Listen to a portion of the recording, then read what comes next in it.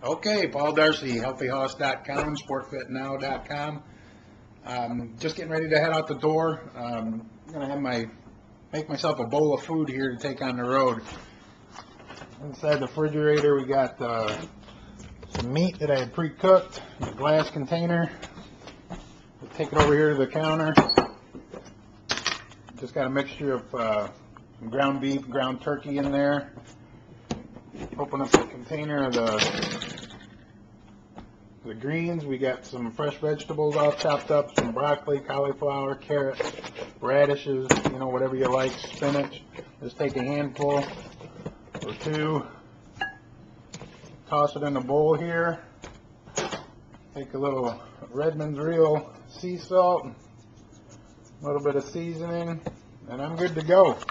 That's all I need. That's about a pound of meat and a couple handfuls of vegetables. You know, I don't know, a couple cups, 2-3 cups, I guess, of vegetables, and a little bit of seasoning, and I'm good for the afternoon. Then I'll have a similar dinner when I get back. But that's pretty much what I eat every day. I go through about 3-4 pounds of meat and big old bowl of vegetables in about a day. That's the way to do it. See you later.